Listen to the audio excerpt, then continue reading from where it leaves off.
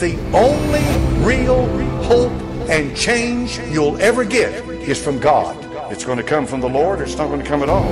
It's going to come when you admit that you can't do it and that you've got to have His help. I hope you guys enjoy this talk, and I really hope you comprehend it, listen to it and comprehend it. It's not going to fit what people normally talk about. It is not going to fit. I'm just telling you that right now. It's not going to be for, it's not going to vindicate anybody in their beliefs. It'll be for the edification of God's truth that He gave to Christ Jesus. It's not going to be for support of anybody's doctrine, just so you understand that. But I do hope it gives you food for thought. I hope it causes you to go back to the Word of God to see some things you didn't see before. I hope it increases the value of your relationship with Christ, because there's a problem with this divisive topic from the beginning. It causes anger. Nothing God gives is going to cause any visceral hatred or anger. Whatever God gives is going to grow our spirits. It's going to grow it in love, not hatred. It's going to grow it in unity, not division. It's going to grow us in His ways, not to be against the apple of His eye, not to be against His most precious creation, which is humanity. It's not going to support things outside of who He is. God is consistent as far as who He is. Now, some people, they don't worship the same God we do, because if your God is not connected to Christ Jesus, it is not the God that I worship. And if you serve a God where you have to go through anybody but Jesus, it is not the God we talk about here. Just so you know that. The God we talk about here is the one where we present prayers to Jesus Christ only, and they are presented to the Father by Christ. Because the Lord said, no one goes to the Father except by me. That's what Jesus said. So if it's not going through Christ, not the God we talk about here. And if it's not going to Christ to be presented to the Father, it is not the God we believe in here, just so you know that. And all things were given to the Son. The Son is King of Kings and Lord of Lords. And the Son is a living Word of God. That's what we stand for here, the gospel of Jesus Christ.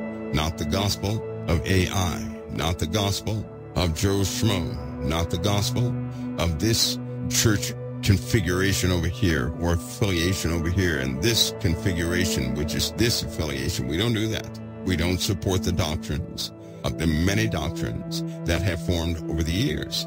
We don't support the doctrines that just popped up in the 1800s, the doctrines that popped up in the 1700s, and the doctrines that popped up in the 1500s. We don't support those doctrines. We don't talk about those doctrines because there's no need to. We have the gospel, period. So, I'll say it again, it's not going to be the conversation you expect, because it's not going to support nor vindicate anybody's preconceived notion. This is about Christ. This is about His gift of salvation. This is about Him really coming back. He will come back for His own because He already said so. It's about our plight here on this earth and the truth of it and what's happening here on this earth according to the Word. The gospel is by no means one person's interpretation. And everybody believes that. I don't believe in that either. That's one of the issues with these sites that they have out there. A doctrinal statement is something that you believe, that you want others to believe in also, according to how they wrote it. I don't believe in any of that. I don't want a soul believing like I do. I desire that everybody believe authentically as God gave them to believe, that not one of us can learn if all of us believe in the other person. I don't believe in people. I believe in the Most High. I don't believe in a thing or an event. How many of you believe in the flood? What would you say? I don't believe in the flood. I know the flood happened, but I don't believe in it. To believe in something means you're following it. Why would I believe in the flood? I believe that the flood happened, just like the Bible states. But I don't believe in it. The flood is not my Savior. I hope you guys got the flood's not my Savior. I've heard people come up and they say, well, they've asked each other, do you believe in the pre-trib? And the person will say, well, no, not really. Well, then you're just awful. I don't believe in a thing. I believe in Christ. And to give you a hint about something, I'm not concerned. There are some genuine reasons I follow Christ. It is not to escape anything here on this earth. I do not follow Christ so He can come and swoop me up before trouble begins. That is not why I follow Him. That is, I will never follow anybody like that. Can you imagine in your lives? If, in fact, all of you have had this example, hopefully you'll begin to think differently when I bring this about, but how many of you would be hurt if you had a friend who was only your friend to get something out of you, and when they found out they could not get something out of you that they really wanted, they were no longer your friend. How many of you were ever hurt by a situation like that? How many of you ever had somebody who attached themselves to you, smiled at you, agreed with you, because they thought they could get something out of you? And the moment they found out they couldn't get something out of you, they turned their backs. How many have gone through that? Well, let me ask you this. What do you think the Lord perceives of people who follow him only so they can escape out of trouble, who are constantly talking about a time that Jesus is coming to get them, and that's the reason they follow him? Because if somebody ever says, well, he's not coming to get you out of this trouble, they get instantly upset as though it's the entire reason they're following Christ. How do you think that would be perceived of our Lord? What do you think that would do to the heart of our Lord? How is that actually perceived? Because if a person gets upset because another person does not believe that the Lord will get them prior to a certain trouble, isn't that truly because they have a hope to escape everything on earth, and so they're acting good so they can escape it? Because I've seen this process also. When a person starts to believe the contrary, they say, what's the use in doing all this good when I'm going to have to suffer anyway? What's the good of it? Do you see the motive? If that's a person's motive and the Lord can see the truth, then what's really happening? What are people really doing? Because I know if somebody said, Mike, if I had some troopers that said, Mike, I'm going to follow you because I know you're going to, I just know you're going to give us leave right after this mission. And so they follow me for that. And then in the middle of a situation, I say, well, guys, you can't have leave, and all loyalty is lost. What kind of a group would that be? But this is what people are doing. And because they don't want their own dreams crushed, because they're doing right to escape something, they're still running away from things. They're frightened of the notion that somehow they may have to stay and find themselves in trouble. I got news for them. They began in trouble. They continued in trouble. Their whole life has been tribulation. Jesus was very specific, but people are dreaming of, now, let me tell you something here, because this is historic. There's certain men in history that have come up with these theories, spoke about these theories, and not that they were unsound, but they were based and building the motivation of those that followed them. Now that's real information that is already documented on the internet that you guys can actually see for yourselves and see why they began this. Because if you belong to Christ, why should that matter? Are we trusting Christ? Or are we trying to get something out of him? Because if you trust Christ, you're not going to be concerned about when he's coming to get you. You're going to be concerned about what he desires of you today. You have a lot of folks who are doing what is required so they can be saved. And if I'm not mistaken, then that means they're doing everything to save themselves. Because if a person does not share what I believe about Christ, but they believe in Christ, do you not know my arms and heart is still open to them? Do you know why? Because they believe in Christ. If I were to shut that off because they did not believe in a way that I believed, isn't that human emotion? Isn't that the flesh? Isn't that the way mankind without Christ operates? If they don't get what they want, they throw a tantrum. They lash out. How long will people tolerate this type of situation or hatred, dysfunctional relationship in their own life? And if you trust Christ, why would anybody question what he decides? If he said, if he's my Savior, if I call him my Savior, why would I be worried about not being saved? Why would my mind ever be on not being saved? If he's my Savior, if I call him my Savior, if I've accepted him on the cross, why would I then second guess him as though he's not going to fulfill what he said he would fulfill? The Lord specifically told us that we would have trials and tribulations. But one of the biggest factors is people run from sufferings. Do you know why they run from sufferings? Because at some point in their life they have suffered and they're frightened of it. In order to overcome that fright, you've got to trust your Savior. You've got to see, to accept the Savior is to accept what he said. You cannot accept the sacrifice, yet not believe what the sacrifice was for. Jesus sacrificed himself on the cross. You know what Jesus said? He said, I have power to lay my life down and to take it up again. You know, Jesus said that from his own mouth. Do you know that? So because he was obedient to the Father, because he was the Word of God, it's impossible he did not know God's mind. That's impossible. Your mouth is going to speak what's in your mind. It's impossible that you can think something and it not work through the rest of your body. Because what you think and what you agree with becomes a matter of the heart.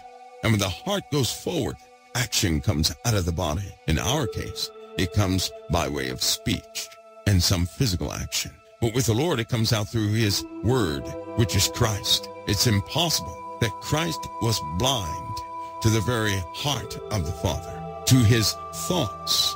So since that is the case, when the word was sacrificed, taking your place, when the word promised you that it would deliver you if you believed, that you would truly be redeemed if you believe, why then would we second guess him?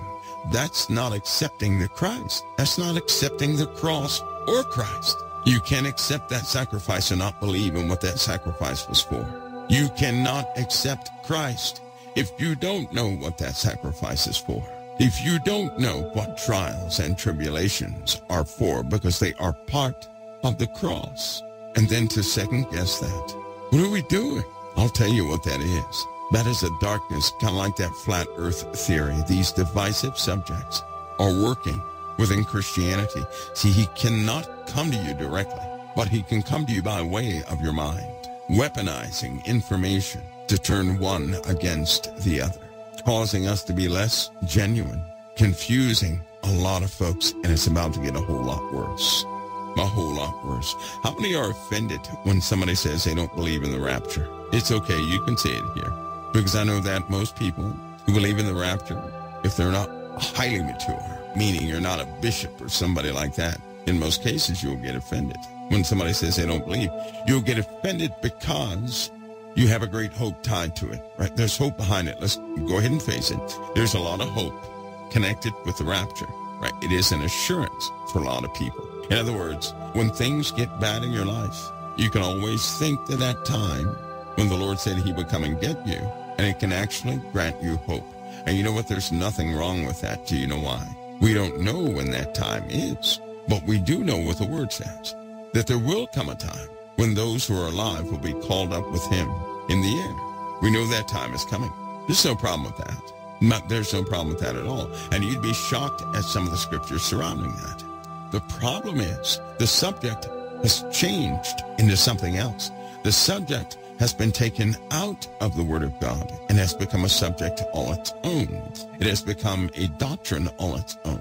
When anybody takes something out of the Word of God and then they make it a doctrine and ask me, do I believe in it? My answer is a flat no, because it's out of context, because it has taken on a life of its own. I don't subscribe to that. You know why? Because I'll never think about that. I will never think about escape. I will never think about running. Do you know, I never think about running to escape anything. I believe in facing things head on. And do you not know that the Lord teaches us to face everything head on, never to run? To walk through, yes, but never to run. There's no need to run, because when it comes to you, nothing is by chance. Your situations are not coincidences. Your situations, Satan does not have the upper hand. He has to have permission to do things in your life. And what you may be doing is looking at individuals in the world of whom Satan already has, and then he becomes brutal, and it scares you into believing that somehow that can happen to you. All of you are here right now, and it has never happened to you, because you have chosen to accept the sacrifice of the Lamb of God. Now he is the King of Kings and Lord of Lords. You have chosen to accept his gospel. That's what you chose. And because you chose that, you are not to be touched. You are to be raised. See, there's a difference. Everything that happens to you raises you. And some of you have had some bad parents. They're very hateful. They can be very cruel. They act like teenagers at most. They have many vices, things that happen in the world. Many of them drink and do things, and it's out of control. and they end up abusing the children or being absent from the child totally. Many of you had childhoods like that. You didn't know why. You asked the Lord, why did this happen to me? You see other children with their parents, and your parent was not there, and it broke your heart, and it left a stain on your mind and in your heart, and it caused you to become this very protected person. You're frightened and even angry about opening up because you know that people take advantage of things. This is how you see life because of what happened in your life, because you had a bad parent or parents. But did you ever stop to see what actually happened? When you want to know something in the world, God gave you an ability to see the whole thing. Never accept the darkness that you see in life. Never accept that as being the definition. Always seek the light. And then, with the light and the darkness, you have the truth. You do not have the truth unless you have both sides. It is not the truth to believe that Jesus will only allow the good in your life and you not so much as stub a toe. That's not the truth. The truth is addiction, alcoholism, pornography, different things like that. You know what it's like. And do you know what happened when you saw the truth? Do you know what happened? You made a choice. After seeing the darkness and the light of a situation, you made a choice. But you had to see both sides. Both sides. And that takes you to become a part of that darkness in a lot of ways and to see the light. That's when you made a choice. You cannot make a choice if all you see is one side. Everybody understand that? If you woke up and it was always nighttime, you can never decide to dwell in the day. It's that simple. If you lived in the daytime, you can never decide to take a peek at the night. If there was no night, you cannot make a choice to go wander around in the night, to go investigate. You can't do that. You have to know both sides to make a choice. You had to see darkness and light. Your whole life has been that way. Your whole life has been an introduction of the darkness and the light. Look carefully into your life and you'll see it.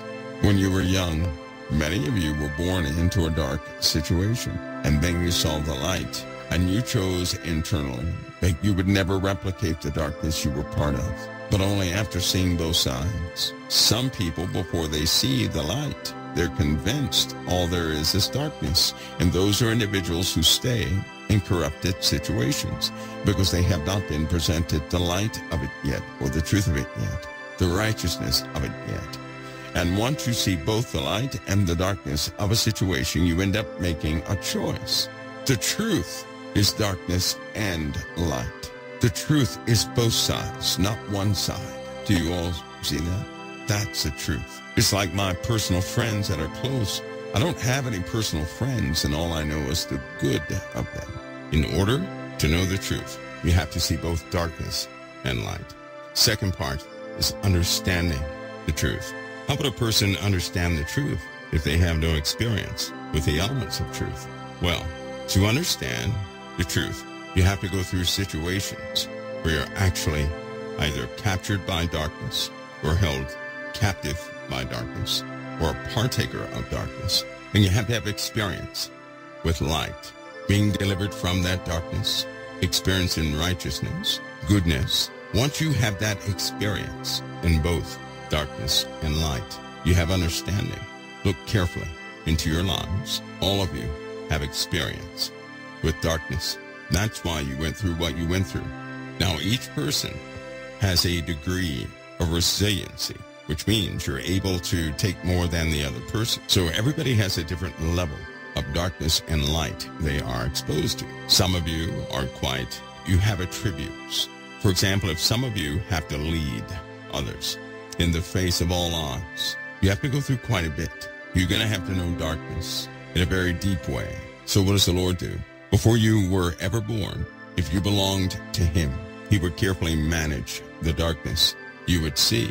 Now, for many of you, he put you in darkness early in your life. Early. And when he put you in darkness early in your life, based upon who you are, you went through a situation. That darkness you went through, as soon as you got at the heart of that darkness, because you went through phases, what did you find out? That you don't like it. You don't like that darkness. See, if God hadn't put you through the level of darkness you went through, you could be in this world right now, being a part of darkness and imposing that darkness upon somebody else. But because it did not let up, and you went pretty deep in that, bad things happened, you said, I don't want this. You said, this is a bad thing for everybody, and I don't want anybody else to go through this. The Lord had to get you to the point where you would actually identify or not identify with that darkness. To do that, you have to comprehend it. Then, in accordance to who you are, he showed you righteousness at certain levels. Now, if you have to lead people, again, if you have to lead people, he's going to expose you to a righteousness that will increase your faith so that you will have hope in him as you lead other people, which means you're not going to be one of those who will give up. When God raises a leader, those leaders do not give up. In order for you to have that inside of you, that you will not give up, that means you're going to have experience in deliverance in areas that are impossible. You have to go through that impossible situation and be delivered from it. You have to see darkness at a depth that hardly anybody else can see, so that you can say no human being belongs to that darkness. So that means you have to see the truth of it. And as you walk in this life according to how you're called, every step you take, everybody in the world can say, they could say to you right now to your face that, that darkness isn't so bad, and you will beg to differ no matter what evidence comes out. Everybody around you can stop believing in Christ and present evidence against Christ, and you will walk by faith. You won't be touched. That's according to your walk. So all of you have been immersed in situations based on who you are. Search your life. You'll see it. You had to have understanding of this. Once you have the truth, once you have understanding of the elements of that truth, now you can make a choice. Right now in your life, many of you are making choices. Not just one, but many choices. You're taking all of your learned experiences. You're starting to see something. One of the first things that happens, which is why I never get into conversations with people or let's just say little fights about their opinion of another person.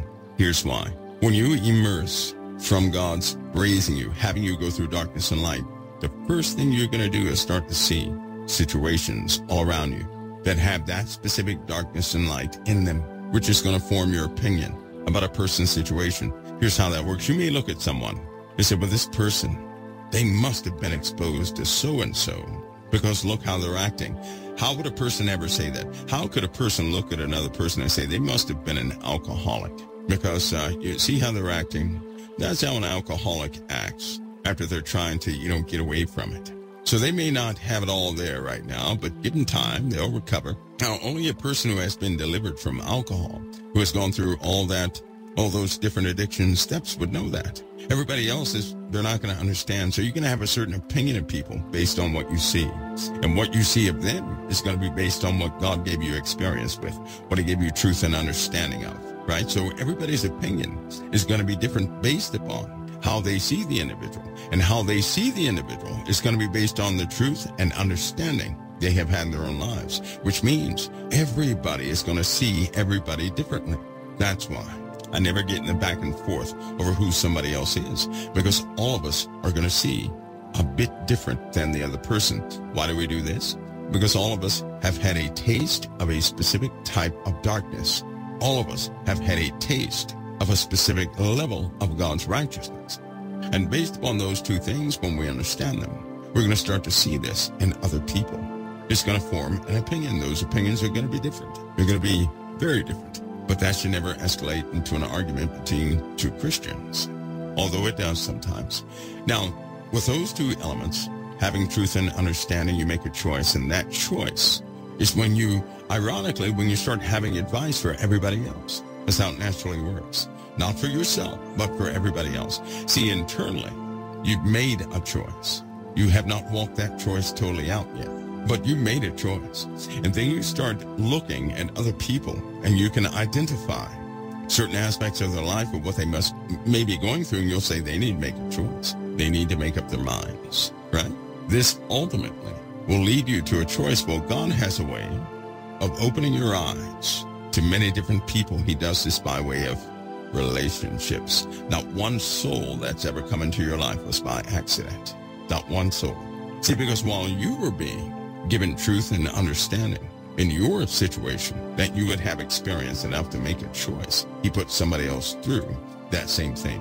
Now, there are final elements of refinery that everybody goes through, because that righteousness that you have, it's going to grow. So then somebody else who's come from a different walk of life, they begin to share their experiences with yours, things that you did not go through. You can now pick up without having to go through them. How's that possible? Because as you have a relationship, whether that relationship be good or bad, when you have that relationship, you start to pick up aspects of the other person's life. There's one thing people can't help to do when they get together. Want to know what that is? They start sharing what they've gone through. They can't help it. They are eventually going to have that conversation of what they went through. They're going to explain their actions. In fact, most people get in a relationship and they'll do certain things on purpose and say, I hope this person understands what I've gone through. Doesn't that echo in your minds? You never knew why? Why would you want somebody who just walked into your life to understand your background that you never told them?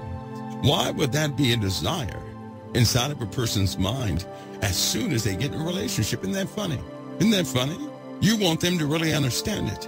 Do you know why in a relationship? First, you meet the person on the outside. Then you get to know the person on the inside, which often contradicts what's on the outside. And then once you get, you don't understand me. I'm doing this because you don't understand me. You don't know why I did it. Now, I want you to know why I did it. So we have truth, we have understanding, and all of that to make a choice. All of that to make a choice.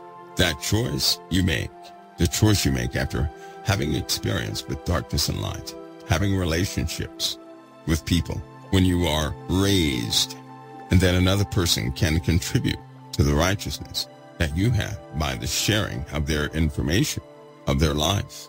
All that builds. It builds and it builds and it builds until at some point you make a final choice. Now, when you make your first choice, that's normally when a person says, yes, you know, I don't want to deal with darkness. Hear me on this. Many people at first, when they make their first choice, they don't want to deal with the darkness because of the consequences, the negativity it carries. But as soon as you make a choice and you accept Christ, how many of you understand and comprehend that's when you're lured into higher levels of dark things you never did prior to accepting Christ? That's when the temptation really comes. That's when you are really working through these life experiences, and they seem to be quite costly. That's when you have to endure the repercussions of quite a few things. Righteousness is just as equal. Do you know that? For every hour of darkness that you've had in your life, you're going to have times in righteousness. Do you know that? Do you know that all of it is to raise you? All of it is to qualify your choice. Most often we make choices, but normally when we make a choice, we often go against that choice we made. We make a choice based on intention, right? We mean well. But we find ourselves not having the wherewithal or the ability or the stamina to stay within the confines of that choice. Do you all understand? If we make a choice for righteousness and we accept Christ, but then we find ourselves stumbling back into sin, that means you did not have the wherewithal. You did not have what you needed to stay within righteousness, and darkness lured you away. But don't worry, God does this on purpose as part of your process. Why? Because when you make a choice, your first choice, nobody can ever tell you that you made a mistake. Nobody. You're quite bold in that statement. You're full of intention, but you do not understand the depth of your enemy. You don't really comprehend all the mechanisms of your own soul. So the Lord gently walks you through every area of your own soul. And it begins to exercise portions of your soul you never thought possible. You may not comprehend fully right now. In other words, when you say yes to Christ, having made a choice because you have the truth, you have understanding, you made your choice, and now you're a Christian having Christ, now it's time for you to grow spiritually. It's time for you to become who you are to become. These first three, that simply identifies your base intention or your heart's intention. Your heart's intention is to be a person of righteousness. But the reality behind it is you don't yet have the strength to continually say yes. See, when a person says, I fell back into sin, what that really means is you did not have the strength to continue to say yes. At some point, you said no to righteousness. You see how that works? And so the Lord qualifies us this way because he'll have us in a situation and expose to us that, yes, there are elements of me that will still choose darkness. That's when you fall back into sin. That's when you say yes to sin. And the Lord knows it, but he has to expose it. And every time he does this, guess what happens to you? You are humbled. See, at the beginning, you're bragging. I'm not going into that sin, and you shouldn't go into that sin, and this, that, and the other, right? That's what we do. And then the Lord shows us that we're still vulnerable to darkness, that we would still choose darkness. Even when we accepted Christ, we'll still choose darkness. And then we're humbled. Because have you noticed that the longer you deny that you fell, the worse it gets? Have you guys noticed that? If you deny that you faltered, and it was that you did it, if you deny that, it gets worse and worse and worse until you do admit it. Until you say to people, look, here it is. Here's what you get. This is what you get. I fell flat on my face. I chose the wrong thing because I still have areas in my life I have to work on. Until you say that, the situation gets worse and worse and worse until you do say that. Because once you say that, something else happens. Fall back into sin again. The whole point of that is for humility. You have to know what humility is. You have to know what being humble is, what the truth of it is. The truth of humility is not to act nice. That's not humility. That's false. When you act nice to somebody, that's not humility. That's not. That's acting. The Lord's not saving a bunch of actors. That's not what he's doing. And for the most part, in the beginning, we do act. But then, once we fall into the very thing we criticized of everybody else, humility steps in.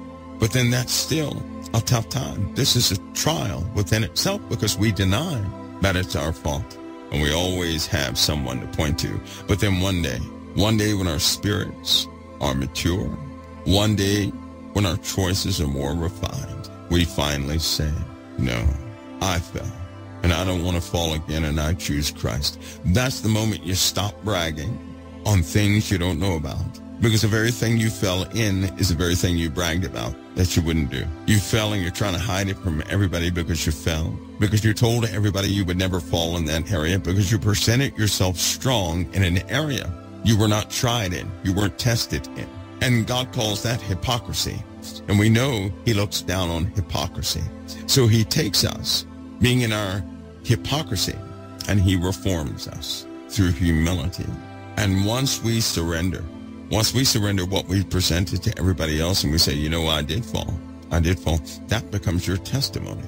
That becomes a big help to somebody else.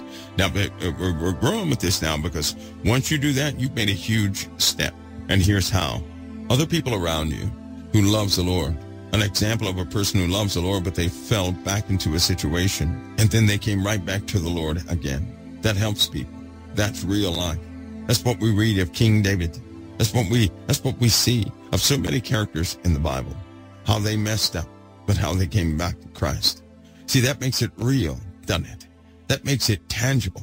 And it also helps another person to get back up themselves. Do you all see that? You're presented with the truth. Then you understand the elements of truth, which is darkness and light. Then you make a choice. Then you choose Christ. And then you find out you're not able to maintain your heart's intent. When you fall back into sin, you're humbled because now you have to admit that you fell back in sin. And when you deny it, it gets worse and worse until you admit it. Once you admit it, that you fell back into sin, that's when the Lord works through you to other people. That's when the Lord teaches us humility, not to present ourselves in a fake image like we're perfect. That's hypocrisy. The Lord teaches us truth, humility, and meekness. In order to have those attributes, you have to go through a couple things. You have to go through the Father's process. The Father's process is never to break a person down. It is to have a person have the strength, the wherewithal, to stay within righteousness, which is their heart's intent in the first place. It's your heart's intent to stay within righteousness. All too often we find out we don't have the strength to stay within righteousness. Yet we try to prop ourselves up like we have stayed in, righteousness to everybody else. God knows the truth. He knows the truth. And he's raising us. You all see that. So we've covered a lot of ground thus far about the beginning of your process, which is very important, getting up to the point where the Lord has bestowed humility upon you. Once you have humility, once you actually have that, now something happens and you're ready to share the real truth with somebody else. See, have you guys noticed that you cannot share the truth if it's not totally truthful? You can't share just the good thing and not mention the pitfalls and the bad decisions. Because the truth is, see, if somebody would have came to you and said, listen, you can accept Christ. Yes. Now, but it's going to be tough because the Lord's going to train you and raise you to be real. A person wouldn't understand that, would they? Isn't it funny how through God's process, we have an understanding of these things, this mutual understanding of things, but only because we've gone through a process, correct? Once you have humility, you start looking into God's word, you look at the world a different way, and something happens. When you start choosing righteousness again, thing you see, once you choose that righteousness, then you're going to be trained to stand above darkness. You're going to be trained on that. Because at this point, God wants to give you the absolute spiritual truth, and he wants to arm you with that seal of truth. That seal of truth is by way of the Holy Spirit. In order to have that, even when you have humility, now he's going to have you join the family to be a true joint heir with Christ by what? Partaking in his sufferings. And a lot of people, they still don't know what that means. To partake in the sufferings of Christ. You know what that is? That is for you to be familiar with his walk, his rejection in his walk, how people spit on him in his walk, but how to keep a godly mindset and a godly heart and godly intent the entire time. In other words, he's going to make your relationship real. You cannot walk like that with a fake relationship. You can't. You can act like you're walking like that, but it will eventually blow up in your face. No, your relationship is going to be real. And so God starts to pull the scales off of your eyes. And this is when the world changes. This is when things are very different. Prior to the time when he pulls the scales off your eyes, because a lot of people right now, they're in that stage of being humbled. They're in that stage. And why does humility count? Well, humility comes when you brag about being righteous, but in truth, you know you're still making bad decisions. You're still choosing darkness because you still have dark desires within you. Let's go ahead and face it. And so humility is when your situation breaks down and you're forced to admit it. By you confessing your true position, you now have stepped out of hypocrisy. See, if I am not doing too well, but I say everything is fine, God is blessing me, I have not a worry in the world, that's hypocritical. That's not the truth. How can righteousness work in a lie? It can't. Can it? It can't work.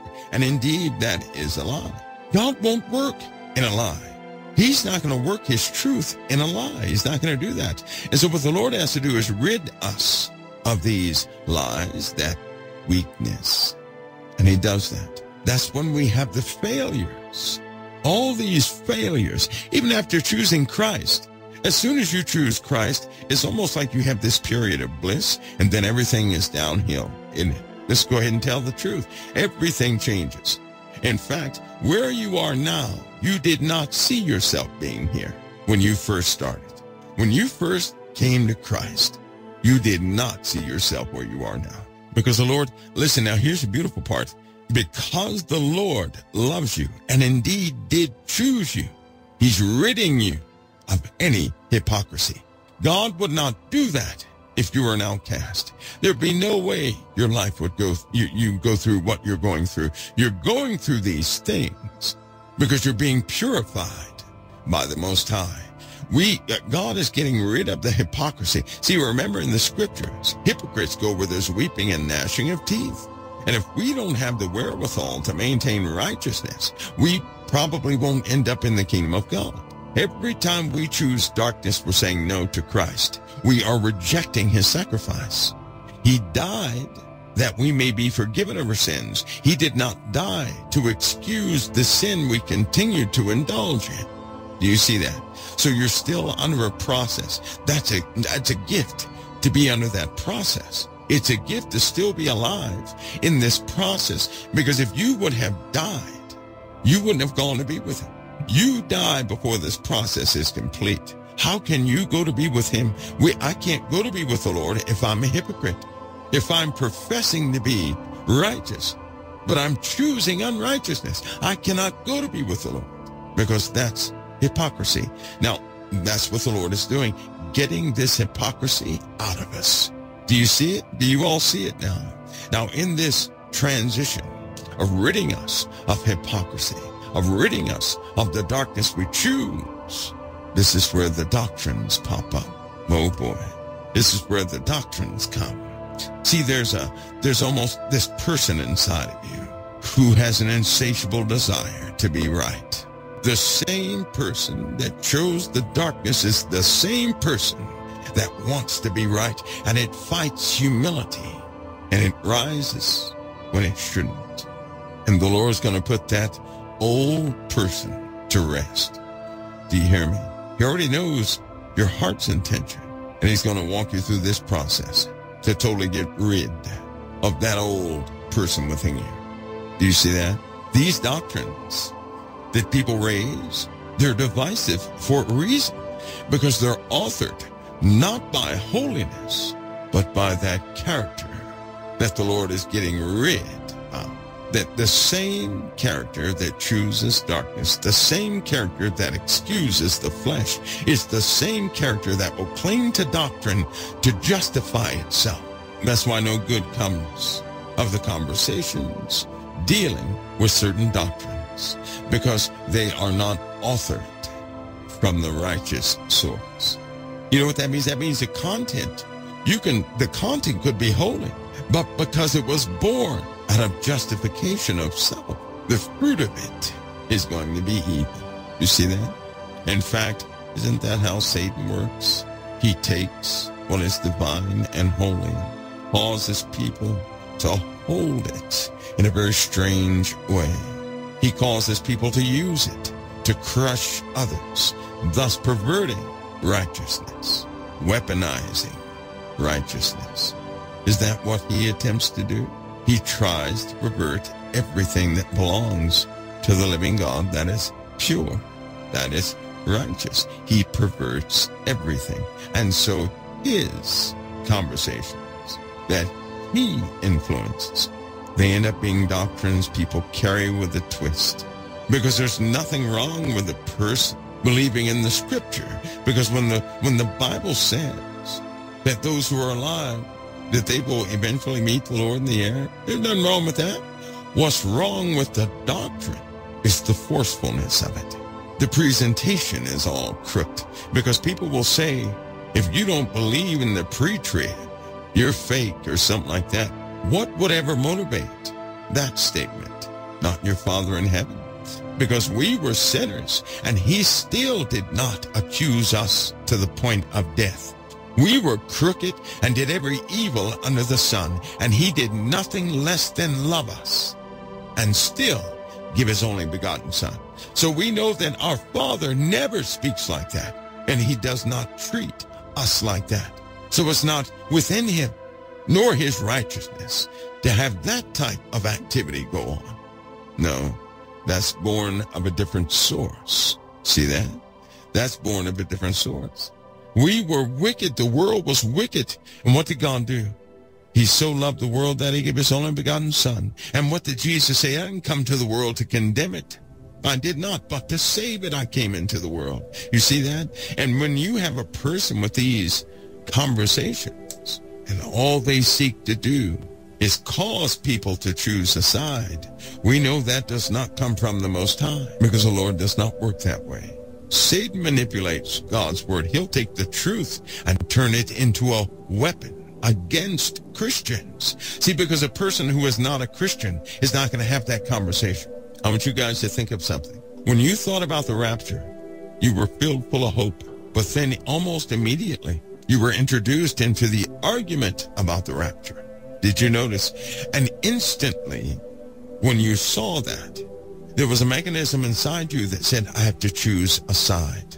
It was almost like somebody was forcing you on a side, and you were just a bystander. But something was pulling you to join a side, to be for or against it. And indeed, it's two sides. Very sneaky element was pulling you, wasn't it? You knew you had to be on one side or the other. But see, here's the thing. How come nobody ever identifies that little piece I just mentioned? It lets you know who set the whole thing up. Because our Father does not take sides. He is no respecter of persons. He stands for his word, his truth. He loves his creation, and he seeks to have his creation continue to be his creation and to elevate them. Satan, he's the one that authored all that evil, all the darkness, all the arguments, and the pain and hurt that comes with those conversations. All you have to do is listen, and all you have to do is understand yourself, and you'll see where he works. See, I know with me, I can understand darkness so well because I understand my own flesh. I only need to look inwardly at what this flesh wants, what it cried for and desired, what it did at the height of its existence. I know it for what it is, and I'll never sit in denial of it. And because of that, it's very easy to spot the same thing in somebody else. And it's very easy to know the origin by way of education in the Gospels of Jesus Christ, which is Satan himself. And then that term, here comes that term. Somebody will say, well, do you believe in this or do you believe in that? You know what my answer is? I'll tell them, I believe in Christ. Well, don't you believe in the so-and-so? I believe in Christ. I believe in Jesus of Nazareth. And they get angry. Quite strange in it. So I don't let divisive subjects like that become a part of me. I know where they come from. But even that, the Lord allows. You've seen the process of your life, right? All of you should see that quite clearly now. What does it all lead up to? It leads up to you being like those who love not their lives unto death. It grants you experience and wisdom in truly comprehending that God gave a way of escape out of a sinful situation to those who desire to be totally delivered from sin. There is a way of escape. Anything you're trapped in, there is a way of escape by way of the Messiah. You never have to escape the rule of Christ. When the earth endures fires, floods, storm, and tempest, and we know that by way of the word, it is Christ who unleashes this. Why would you have to escape something your Lord and Savior is unleashing? He's not unleashing it to damage you. No. And you know that scripture where it says it rains on the just as well as the unjust? And what that means is, listen, once you're committed, you're not going to be blind when these things come. Right now, most of you have a general idea of what's coming upon the earth. And there are certain areas when you see certain things, you're going to make a move. You're not just going to sit there. You're going to be guided. This step after humility is added into you and hypocrisy is taken out, trust is formed. When you trust the Lord, you don't question the Lord anymore. You don't question him. Isn't that funny? Once that process is done, then you accept what he says. Once you accept what he says, he'll move you into places you never thought possible. See, if you question the Lord, how can you move in his timing? You can't, can you? You can't do it. You can't move in God's timing. If he would say go left and you would say, well, wait a minute, why do you want me to go left and not right? You'd mess up the whole process. We have examples like that in the Word of God. Once your trust is built with the Lord through your refinement and growth of spirit, the one thing you'll never be in a rush for is to escape. You will have your mind on finishing the race, not escaping, because you have understanding that the Lord can break the 7 seals and nobody else can. So then it's the Lord doing these things on the earth, unleashing them.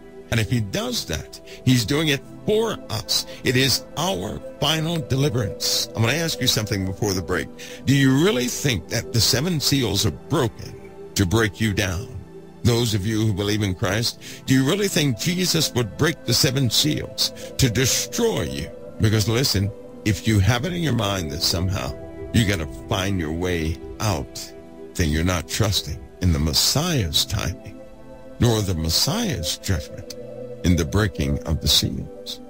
You're not trusting in his deliverance because you're nervous whether you're going to be here or not in the midst of suffering. People are scared to death.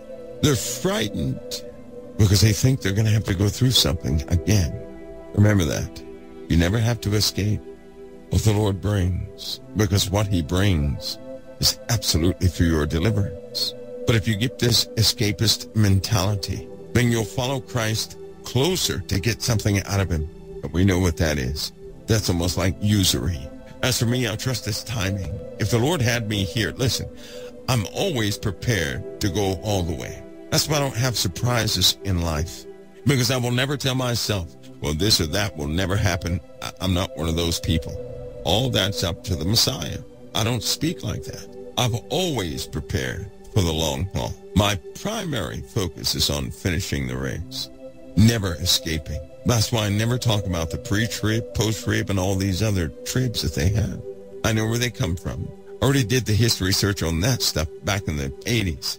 Where it comes from, the bios of the individual who invented this stuff and those who pushed it. Was it based on truth? Yes, it was. But it was also shuffled up to favor and for a useful tactic in the churches they were involved with. It was useful. And some people came up with more things and it was flat out rejected. Let me give you guys one more example. How would a person not be saved by Christ if they believe the earth is round? Why is it that this flat earth, round earth thing is only divisive among those who believe in Christ? And when I say divisive, I mean real enemies are made based upon that belief, whether it is or is not. Why is the Christian forum the place where this conversation arises all the time? How did it find its way to the fellowship among Christians? I'll tell you why. It's a weapon. A person went up in a balloon, one of those big proponents of the flat earth, and he shared his findings, and he quit, talking to people like he was talking to people. The truth is, once people go and inspect it for themselves, they quit talking about the subject altogether. And if a person truly believes in Christ, it does not matter. I don't care if it's square. You guys got to be careful of these devil agendas out there. You're going to believe in a whole host of theories. And why so many theories in this day and age? So that you're not following Christ. You'll be disputing all of your sisters and your brothers, brother against brother. That's what that will be. When you pick up anything from the world, the only thing you can do with that is argue to your brothers and sisters about it causing division. Because when you have a topic you talk about, those who are young may agree with it, some may disagree, but they end up fighting. And if you use that word believe, you just made it. You just made it a conversation for believers. And believers end up bashing each other to pieces over a subject that has nothing to do with salvation. It's just like if somebody said, Mike, do you think the stone they rolled away from Jesus' tomb, do you think that was square or round? I'd say, I don't care what it was. But it was moved out of the way, wasn't it? I don't care what it was. The point was, Christ came out of that tomb. That was the point. Not if the rock was round or square. That was not the point. Do you see how it works? One of those same people will say, well, do you believe that the cross was, 2 feet in the ground or 8 feet in the ground? Who cares? It's the cross, and the act at the cross was finished. Thank you, Lord. It's almost like people are excited to go to heaven, and they're not talking about Christ. They're so excited to escape everything that happens that they would discard everything of today and argue with their brothers and sisters about Christ. I am by no means like that. My daily enjoyment and blessing is to be able to do something for Christ because he did everything for me. Why would I want to escape when he's with me daily? Why would I have a mindset like that? And how could it be a divisive subject for me when I know what's written in the Word of God? I know what's in there, right? But I will never be the one who would let go of the hand of Christ just to run into eternity, because that's what I wanted the entire time, was to just be in some sort of safety and used Christ for your deliverance. And everything in his word is going to happen according to his timing, not man's timing. But can you imagine or perceive the heart of the Father of those out there who are pushing an idea and will indeed cause division over that idea? A person that would say, do you believe in the pre-trib? And if you don't believe in it the way they believe in it, they get angry. How can the Father be in that? It's important that each person believe in the way that the Lord has given them to believe. Don't believe the way I believe. Believe an authentic way that the Lord has shown you. And remember that, because I can only imagine the heart of the Father looking at the truth of us, knowing that certain people on this earth are only excited and only follow Christ because they believe that Christ will get them out of all their troubles, and they're not seeing the truth, that they have to go through a process. This is why I was explaining part of the process that we go through, the trials, the tribulations. Hopefully you guys have a better understanding of it. That when you read the scriptures in context, try not to separate the scriptures, but read the whole thing in context. Everything you're going through, it is never absent the Messiah. Everything you're going through is to grow you. It's part of the process. It is to really grant to us attributes of meekness and humility and power and authority, that we walk in truth, not a lie, that we're not spoiled by the traditions of men, but are lifted up in God's love by way of truth always. The last thing here, I want to know from you guys, can you reflect back on your life? And I believe everybody at some point got excited about the Lord coming back to get them, to the point where they would go back and start counting the days, right? That how many days it's going to take for the Lord to come and get us. But I want you to notice something. When you were counting those days, when you got excited and the Lord did not come, and you had to go through more trials and tribulations, what type of person did you become? Seriously. Many people have partially broken hearts because the Lord has not come yet. Many people have done that. The Lord never gave us a doctrine that would do that to us. He never gave us a word that would cause us to be heartbroken every day we're here on this earth. Of all things, Christ encouraged us to be an encouragement to others and to be encouraged ourselves. He does not give you something you can be heartbroken over. He does not do that. Everything Satan gives will burn your hands. Everything he gives will start to break you. It'll bring you down. It'll put you into depression. What the Lord gives is for today. And a lot of people are disappointed with today because they've been believing in something not real. See, if a person says, now listen to the logic, if you think, or if you thought that the Lord was coming to get you and he didn't get you yet, you did not believe the truth, did you? Just think about it. You didn't believe the truth. And if a lot of people are disappointed right now, this very day where things are breaking out, they're disappointed because they thought they would be gone. The truth is, we were not believing the truth. We were believing something else. And when you believe something that is not the truth, you're going to be disappointed. You can potentially be depressed. Why? Because it's not bound in righteousness. It's not bound in righteousness. God doesn't give any of us anything like that. In fact, he told us, if he said no man knows the day nor the hour, then why is it that people are continuing to say Jesus is coming back on such and such day? And these are the same people that have outbursts, that get angry, that disappear and withdraw from everybody because they're upset something didn't work out the way they calculated. Why do they continue to do that? If you have a relationship with Christ, you don't have to escape a thing. If you're a child of the living God, why would you have to escape off his earth to go anywhere? Do you see what happens? That's a corruption. The very thing Satan does is he will sow seeds that are partially truth mixed with deceitful lies, and he'll cause corruption that way. And then you're not at your full potential. But as part of the process, nobody can ever be broken of this until they're hurt by this.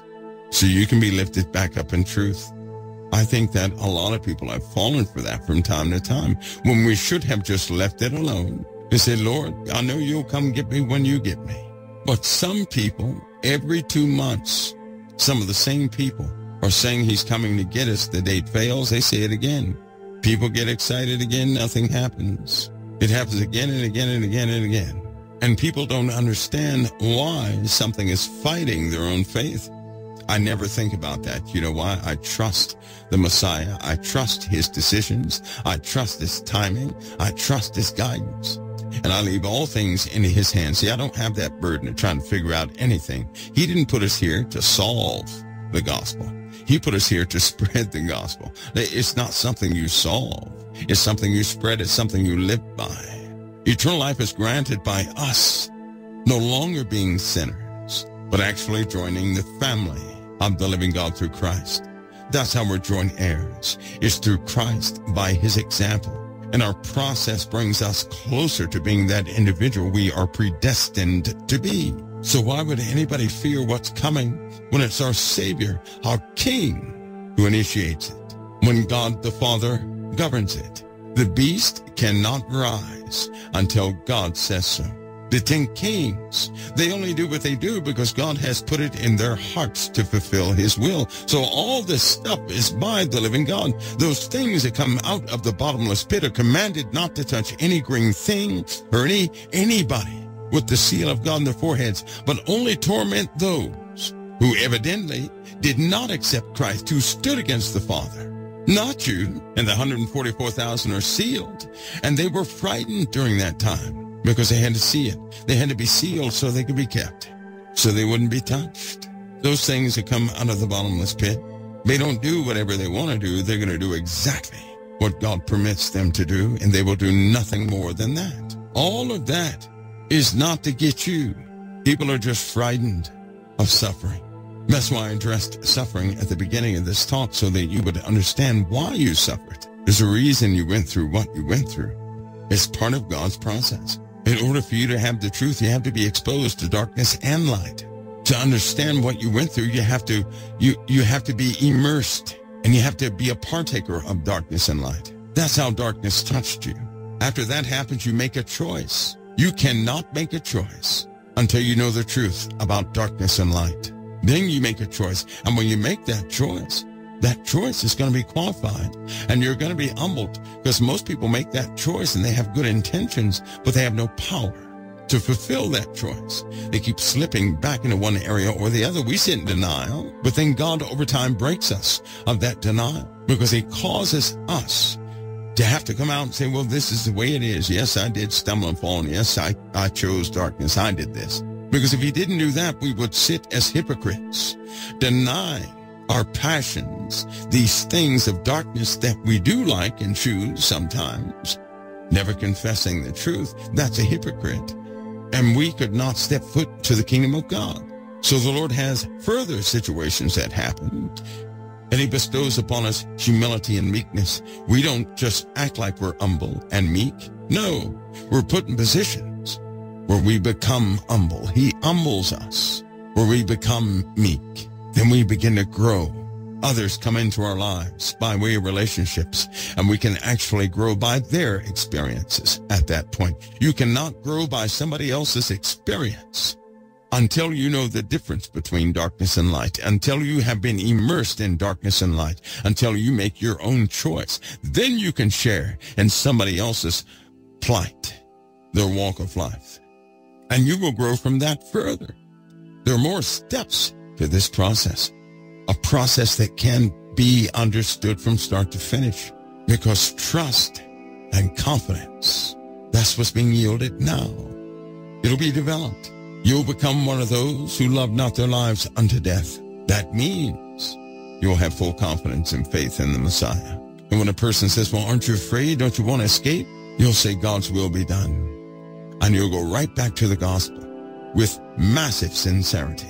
You'll be of actual help to those around you. You'll be the steadfast one when everybody else gives up and runs out. You will not run. You won't hide. You don't need to escape. The Lord teaches us to face everything. And he's taking us through a process where we will truly be joint heirs with Christ. We will truly be family of the Most High. And you will face off everything that would ever confront you, and you will overcome it. God never teaches us how to run away. Do you know that? He always told us what we would face. He always told us what we would face.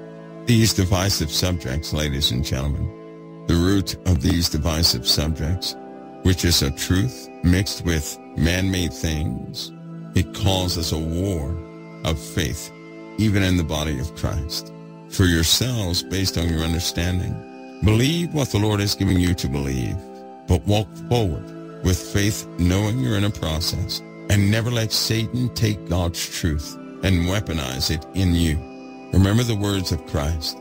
He did not come to condemn the world, but to save the world. And if you're upset and tired, it's a good moment to admit that all too often we get tired because our way, what we thought would happen, wasn't going to work out, and above all things. How do you know if you've been believing a lie? When you thought something would take place and it did not. Please remember that. Every time I thought something would take place and it didn't and I get upset, the truth is I believed a lie. It wasn't truth. We get upset when we believe falsehoods. We don't get upset from the truth. We get upset from the lies. Let the Lord's timing be of his own divine nature. Trust his timing. Trust his decisions.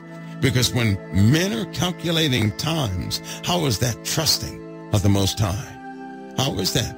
We're trying to precede him.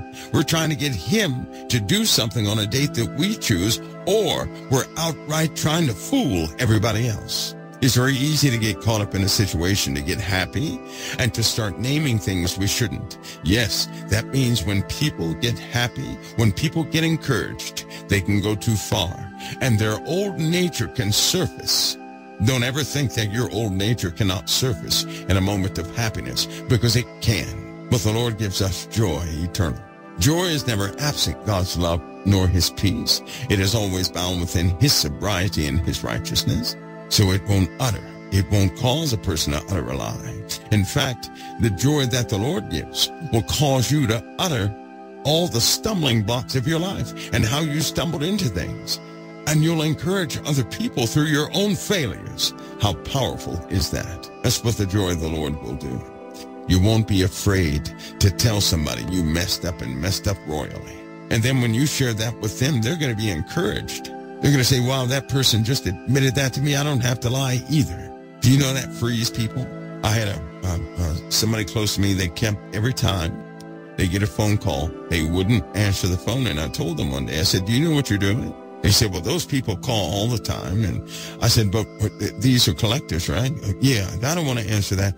I said, well, answer it, because what you're doing is deceiving them. And then you're putting pressures on yourself. You're inviting darkness into your life.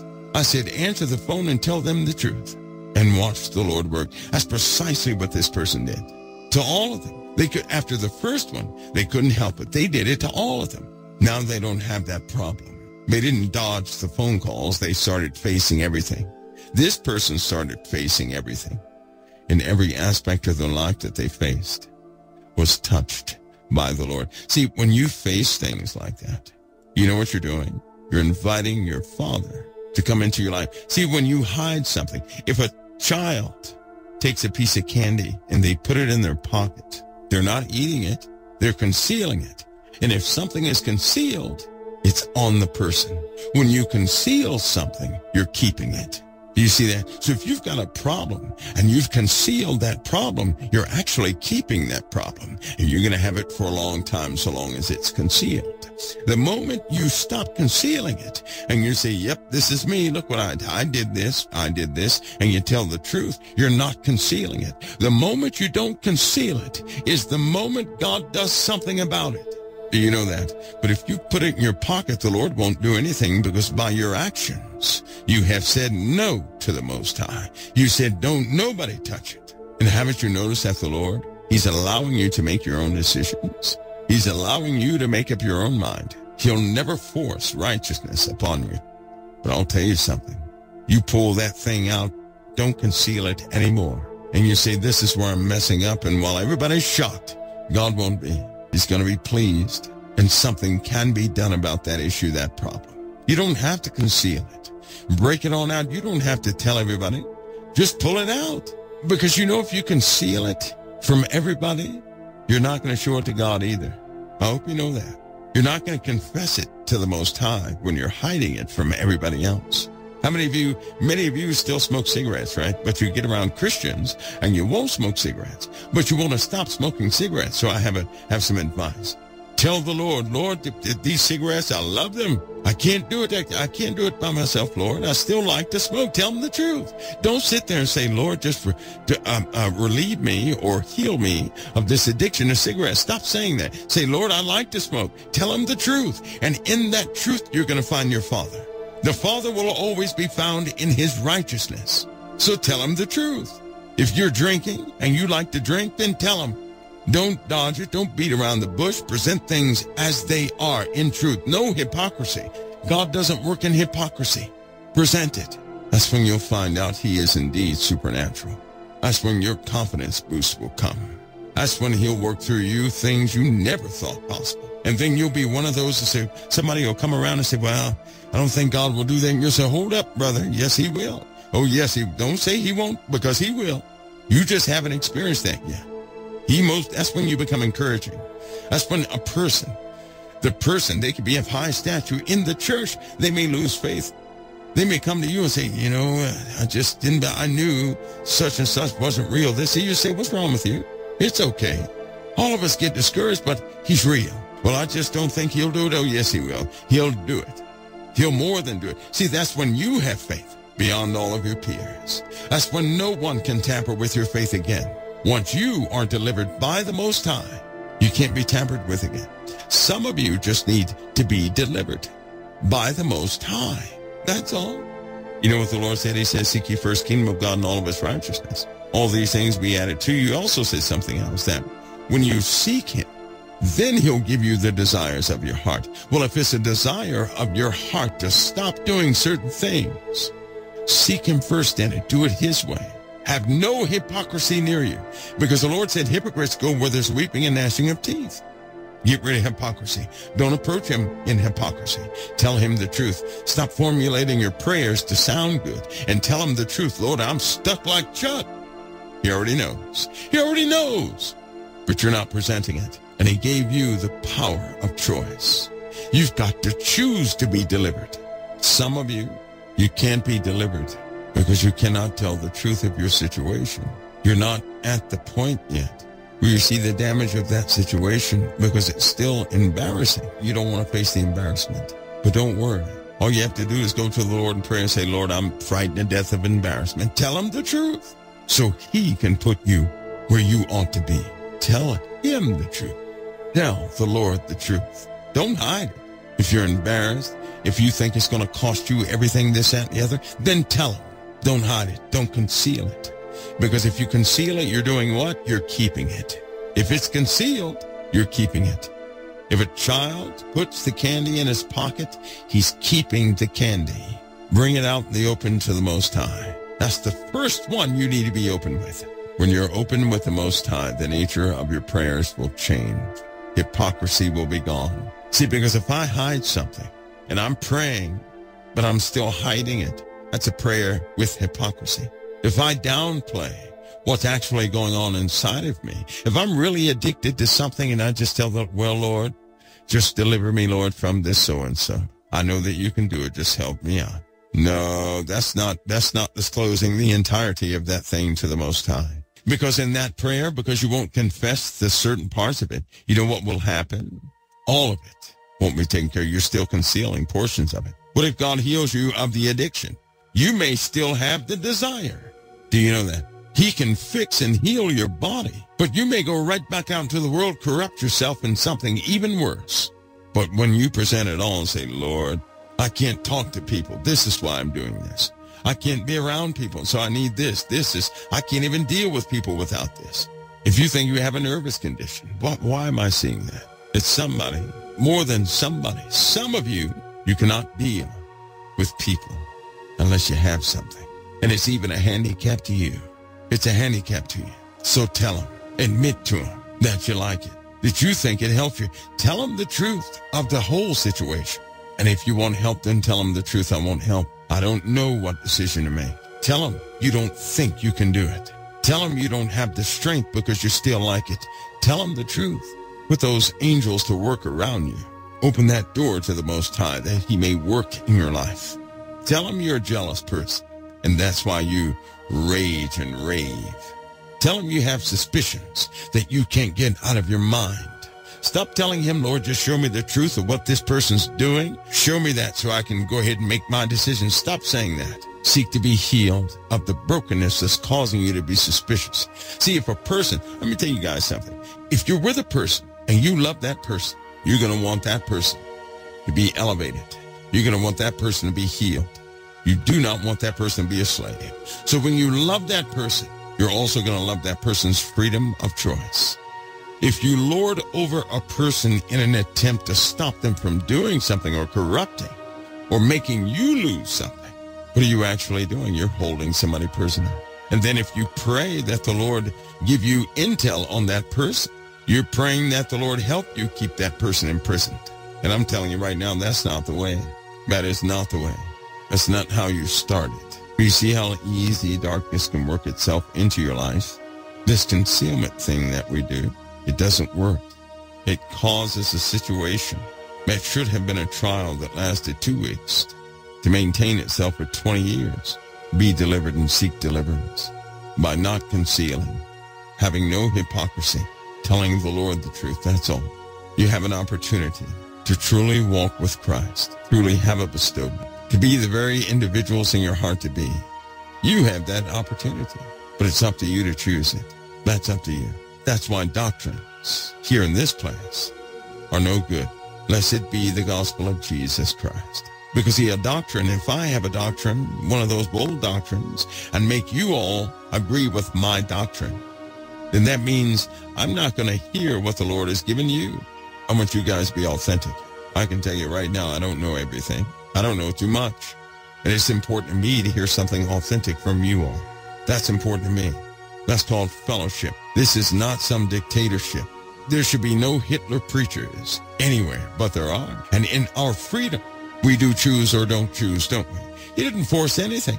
He educates us. He gives us opportunities. He's granted us mercy and grace. We continue despite what we've done. See how good the Lord is? That's what you pass along to everybody else. It shouldn't be a dictatorship. Adder says the third, I didn't like that comment. No, I don't think they did either. Well, it's the truth. That's what it is. Is it not? Is it not? Isn't that what people see? Isn't that what some of you saw? And you said, wait a minute, I can't be a part of that. Did your eyes not open to something that was wrong all over the face of the earth, like it hit you like a hammer? Didn't it? And you started to see things from people and recognize, who do you think allowed you to see those things?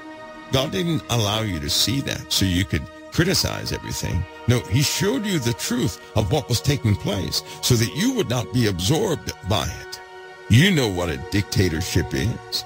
You've seen them in action. And if you don't go along with that dictatorship, you will be excommunicated.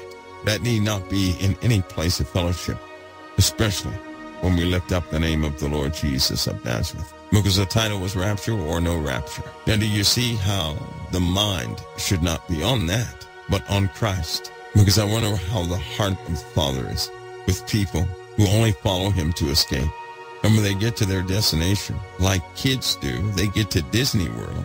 They don't enjoy the trip with the parents.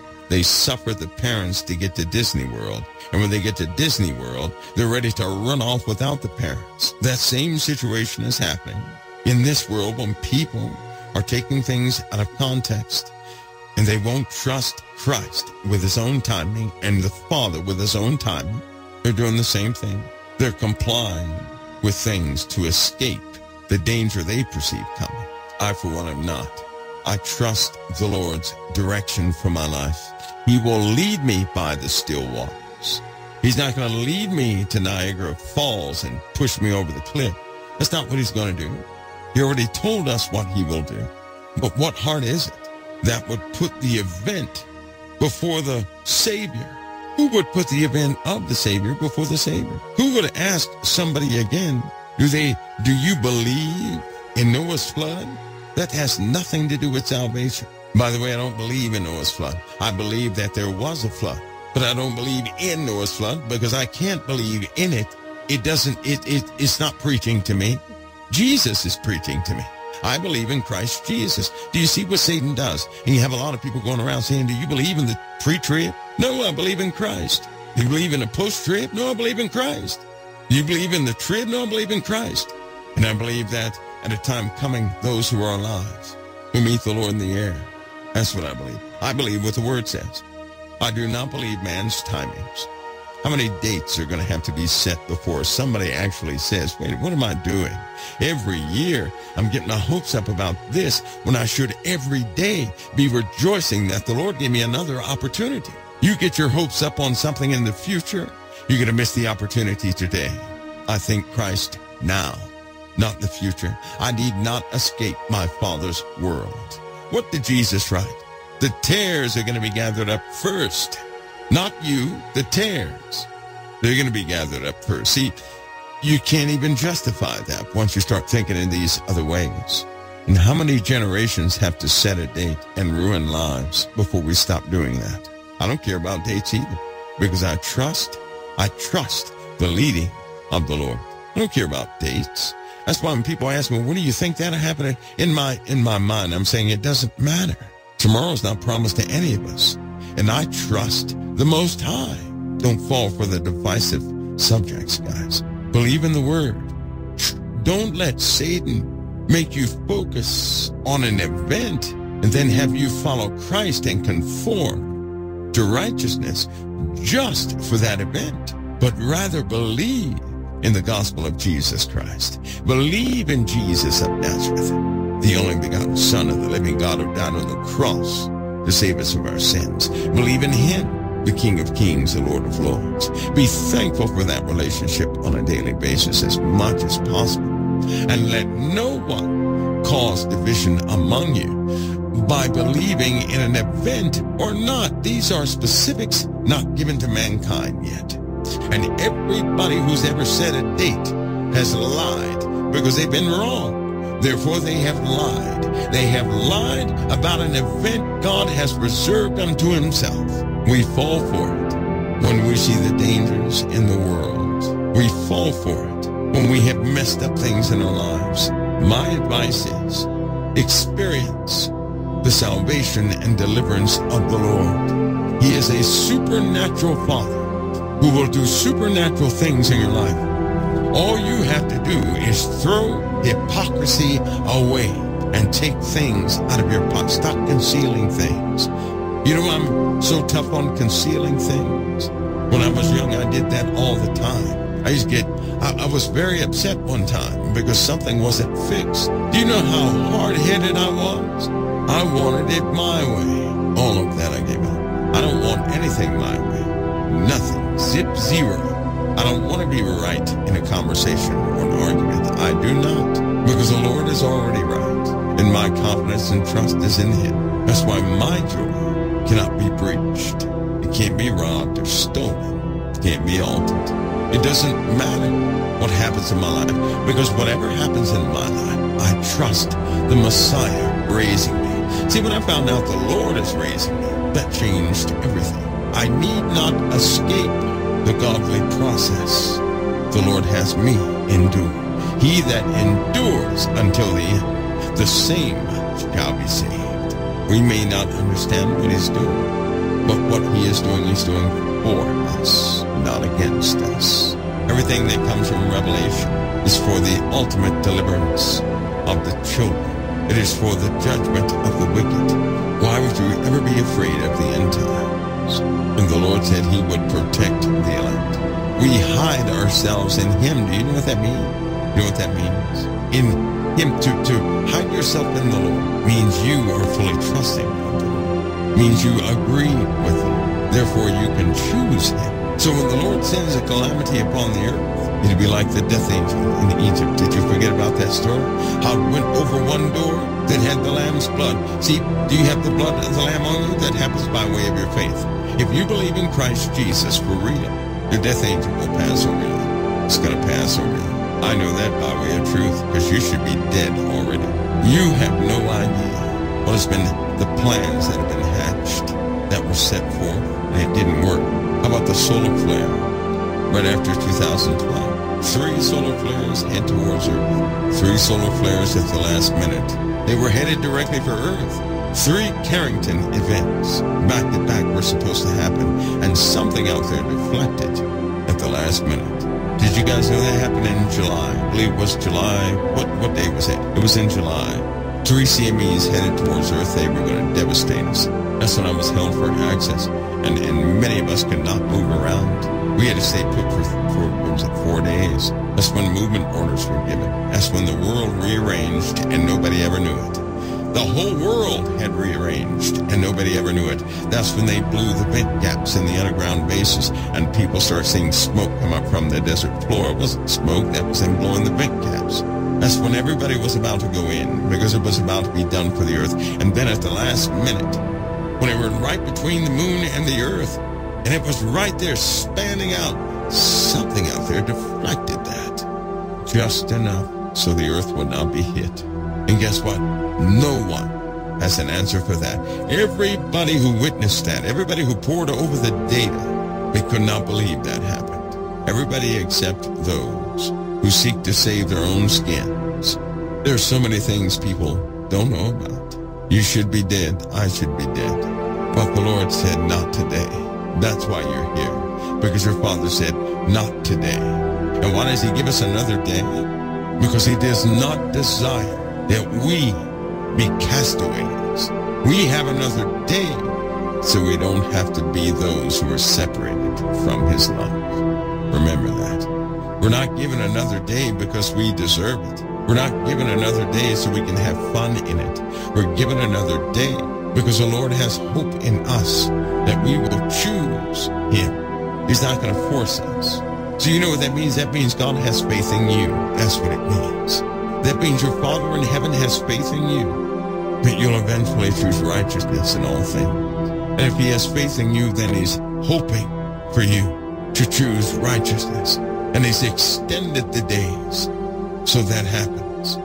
That's why it's written, God is not slack concerning his promises, as men count slackness, but is long-suffering to us, desiring that he desires that nobody perishes outside of him. So then we live in another day because of his love for you. So if you're alive today, that's evidence of God's love upon you. No matter what you're doing, no matter what you have done, that's God's love directed towards you.